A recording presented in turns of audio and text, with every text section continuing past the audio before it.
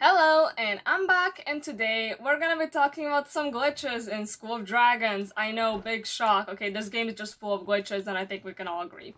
So the first one is right here in practically any stable.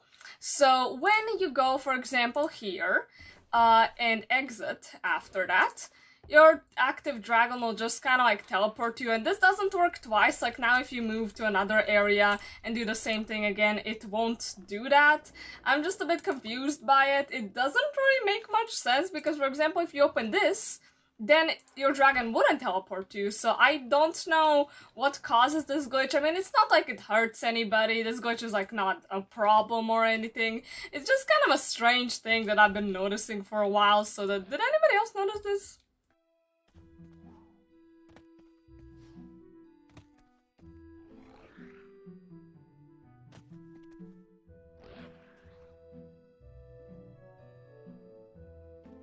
For the second thing, this is something that annoys me so much. I can't express how much this annoys me.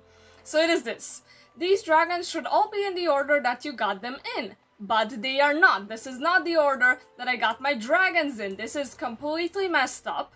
And it's so annoying, and I realized that this happens exactly every single time. So if I were now to log out of the game and come back in, they would all be placed correctly. So I just don't get it. It just makes it so hard to find anything because it is completely random, and I don't know. Like, for example, the nightlights, like sometimes they're all together like this, but sometimes they're not. So the next thing is the light feeder shadow. I mean, this is still pretty annoying. I mean, just look at this.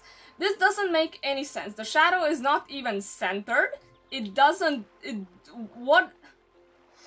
And this isn't a glitch, but it's just an annoying thing that happens all the time.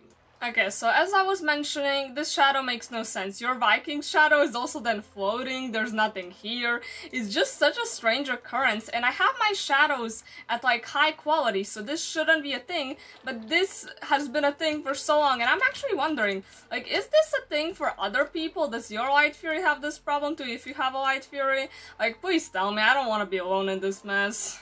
And as you can see now, when I've logged back in, all of my dragons are suddenly in the right order. How fun! Okay, so the next dragon is my Hobgobbler, and I feel like this shadow problem is probably worse than the Light Fears. I mean, there's this weird shadow on it. I mean, you can see it, like, it's just so freaking strange. I don't know what is this supposed to be. Why is it like this? I mean, this is the reason why I'm wearing the skin right now, because it makes it a little bit better. So the next thing is this little icon that shows you the picture of your dragon. As you can see here, my Light Fury looks like she's wearing the toughest skin. But she is not. I have removed that skin a long time ago, and that picture still insists that she's wearing it. And same goes for Toothless, the dreadful skin. I don't have it on him right now, and I'm just so confused why those pictures just decided to get stuck. Okay, but probably the weirdest of all is my Titan Flightmare. Why is it pink? Why does the picture show that it's pink when it's clearly not pink? I'm 99% sure that this dragon was never pink, even before I turned it into a Titan. It never was like fully pink. Yes, it had pink details, but not the base color. Okay, so this next thing absolutely confuses the hell out of me. I just don't understand it. So on every flight suit, and I love flight suits, I love collecting them, you have this option that you can remove the helmet. This is completely normal for every flight suit. There's no problem, no glitches, except on the Slitherwing Dragon armor. I do not understand why on this armor you can't remove it.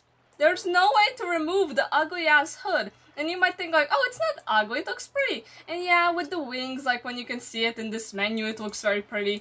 But when you actually exit the menu, it kinda, I don't like it. I don't like how the hood looks. It just kinda looks weird. It makes your head look giant, and I would just love to remove it.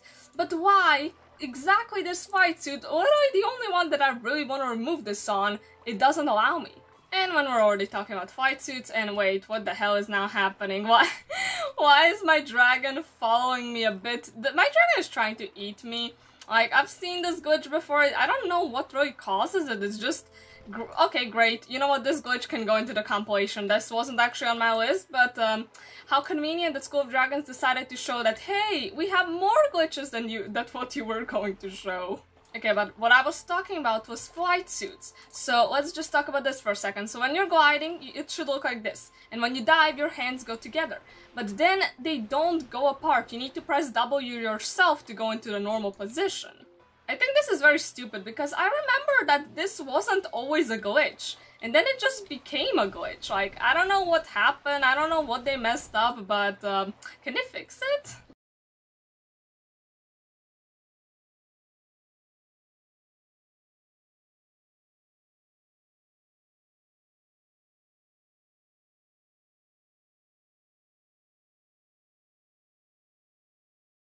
So the next thing I want to talk about are mystery chests, and this is just, it's a bit messy, this doesn't really hurt anyone. I'll open these for example, but when it falls, it's quite glitchy sometimes. Many times you can't see the chest.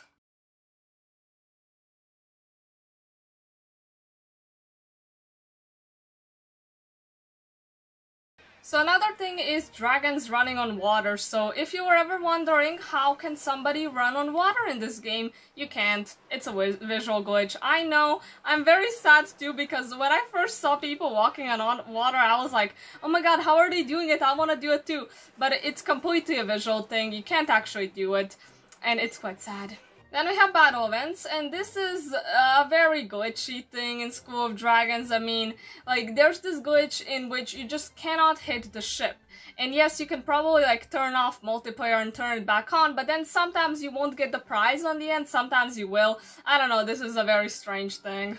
And there's also a problem with the game, for example, if you do the battle event correctly, but then it just doesn't give you a prize. It's like, oh, it failed to load your prize, and it's like, oh, thanks for nothing, I guess. So that's it for now. I mean, I bet there's gonna be more glitches that I'm gonna find. Maybe I'll even make a new video about it, but hopefully not soon. So yeah, anyways, that will be pretty much it. I hope you enjoyed this video, and bye.